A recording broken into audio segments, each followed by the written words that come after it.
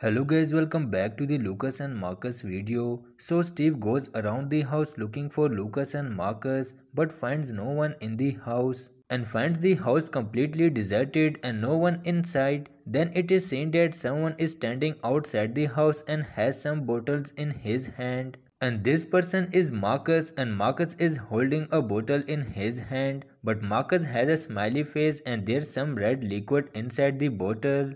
And Marcus is freaking out and Marcus is acting weird and Steve is trying to run away from Marcus and Marcus is scaring Steve by making scary looks. And then Steve locks Marcus out and when Steve walks into Lucas' room, Lucas is also in a black dress and Lucas is standing by the waist. And when Lucas turns around, Lucas has a smiley face like Marcus and Lucas has a bottle in his hand and the bottle has red liquid like Marcus had.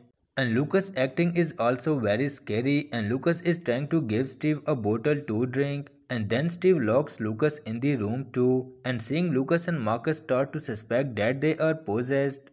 And Lucas tries to come after Steve and Marcus is locked out of the house and Steve comes out scared and there is Ivan outside and with Ivan there is a bottle of red liquid. And Ivan has a smiley face like Lucas Marcus and Ivan is staring at Steve in a creepy way and Lucas and Marcus are also walking towards Steve.